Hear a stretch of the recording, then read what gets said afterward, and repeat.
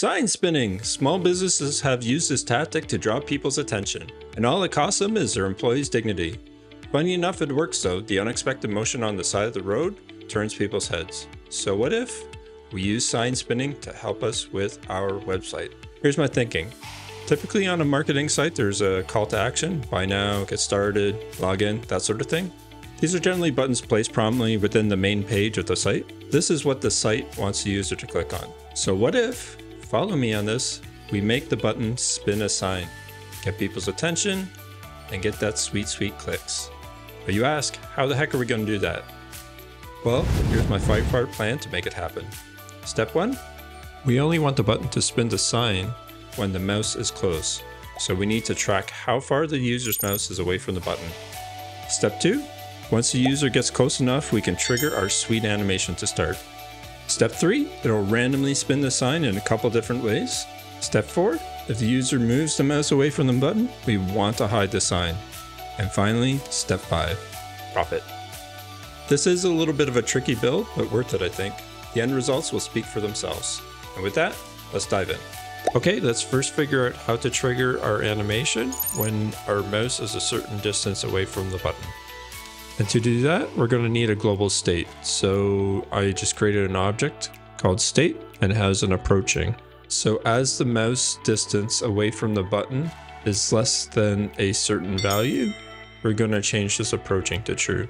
Now for us to trigger an animation for when the approaching changes from false to true or from true to false, we need to listen to when it changes. Because we're using plain old JavaScript, we can create a proxy. This allows us to call a function when we set something in our state object. So if we look at this function, we have a target, key, and value.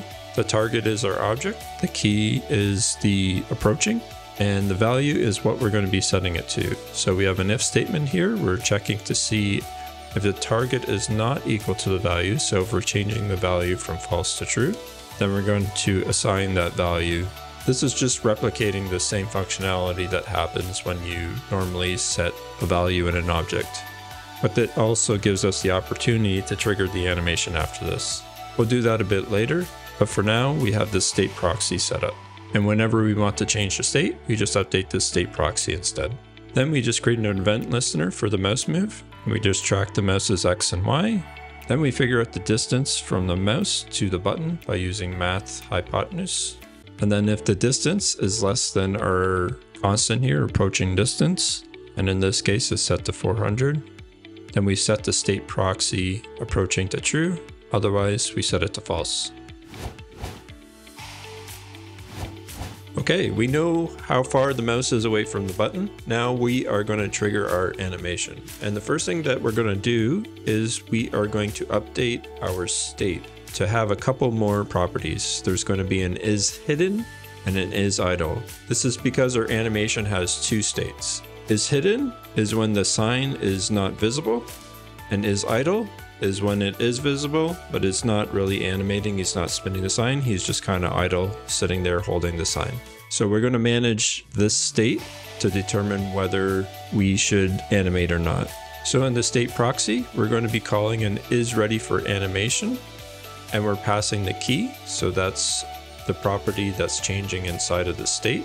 And for this instance, all we care about is the idle property. So when we create our is ready for animation, the key is idle. So if it's entering the idle state or if it's leaving the idle state, we want to be able to determine whether it's ready for the animation or not. And all we do is we check the state to see if it's idle and if the mouse is close enough with our state approaching. And then from there, we're going to get a random animation and then fire off that animation. Before we get into the get random animation function, we have to create a variable first to hold all of our animations. And these are just the animations of the actual sign spinning. So we're going to hold all those in a variable. I created a variable called look at me, and then we would populate that full of our animations once we have them. Looking at the get random animation, we are pulling an animation out of the look at me, and inside of there is just pulling a random animation from that array essentially. And then we just fire off the animation. I'll get into populating that look at me array in a bit, But just know the animations themselves has a fire function in them that will trigger the animation to fire off. After we fire off our animation, it's no longer idle, so we want to set the isIdle property to false in our state. So once we get our animation set up, whenever it goes to that idle state, it's going to trigger the changing of this isIdle property back to true, and it's going to create a loop. So whenever the user's mouse is close enough, it's going to fire off an animation. The animation is going to finish. It's going to trigger the isIdle to be true again, and then it's going to start over again. It's going to fire off this animation and go for a loop until the user leaves the approaching area. We need to hide and show our sign when a user leaves or enters the approaching area. So one thing you need to know about the animations is they have a bunch of triggers inside them. Two are which are hiding and emerging. So those are just animations of picking up the sign and bringing it out, or taking the sign and hiding it away. Now we're going to create a loop that essentially checks to see at any given point, should the sign be out or should the sign be in. Now for convenience, we created a triggers variable. This is going to hold all the animations, including hide and emerge, and we'll get to populating it a bit later on when we set up our animations. And then we're going to create a check visibility function, and inside of there we're just going to have a request animation frame, which is going to call check visibility once again, and this is just going to be a loop. And then we have an if statement that says if it should be hidden, and then we're going to trigger off the hide, else if it should be visible, we're going to trigger the emerge. So looking at the should be hidden function, we're checking to see that the state is idle, so the animation isn't moving, the guy is just holding the sign still, and the user is no longer in the approaching area. And for should be visible, the user's mouse is in the approaching area and the sign is hidden. And with this should handle hiding and showing of the sign. Then we're free to actually animate it, spin it, and that sort of thing. For the animations, I used a app called Rive. Let me go to rive.app. You can check it out. It's just a handy tool to allow you to animate things with keyframes, and they also have a state machine, which allows you to trigger things based on inputs and stuff like that. So this is what Rive looks like. I'm not going to get too much into how things look, but this is more or less the state machine, and you can play your animation. And based on the inputs, you can click on, say, merge, and the animation of it emerging comes out, or I can hide it.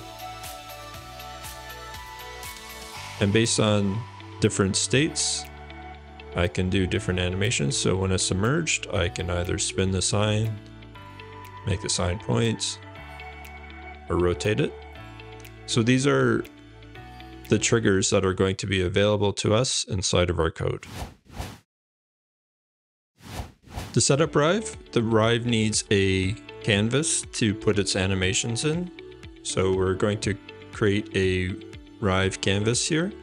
And then we're also going to create a container wrapping it. And this is because what our plan is to have our animation sit behind an actual HTML button, and the arms are going to emerge from behind that button. If we look inside of our create canvas and inside of our create container, everything in there is just to resize it and position it so that it's behind that button. And then after we created our canvas, we call our setup Rive function. We created a setup Rive function, which is going to initiate the Rive animations that we've created.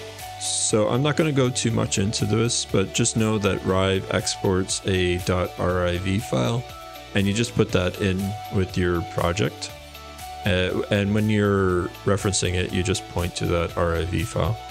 I'll leave a link in the description below to Rive's documentation. Most of the code here is just boilerplate code from their site. Now, what's important about this is our onload. We created a Rive onload function.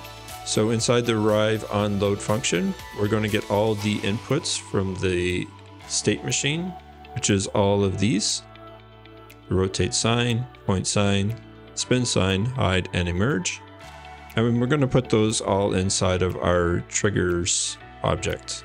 And then we're also going to populate our look at me array, which is just specifically taking the spin sign, rotate sign, and point sign.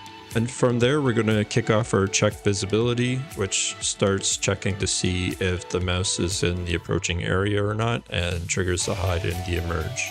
The other important aspect of the setup Rive function, we're listening to a Rive events, and then we're triggering the handle Rive event function. And inside of here, we are updating our state is hidden and is idle to true or false based on the event data that's passed in. So when the animation goes into the idle state, we are setting the state proxy is idle to true, and the state proxy is hidden to false, and vice versa for when the hidden event is triggered, we are setting is hidden to true and is idle to false. And that's all the code we need, so now we can check out the final result.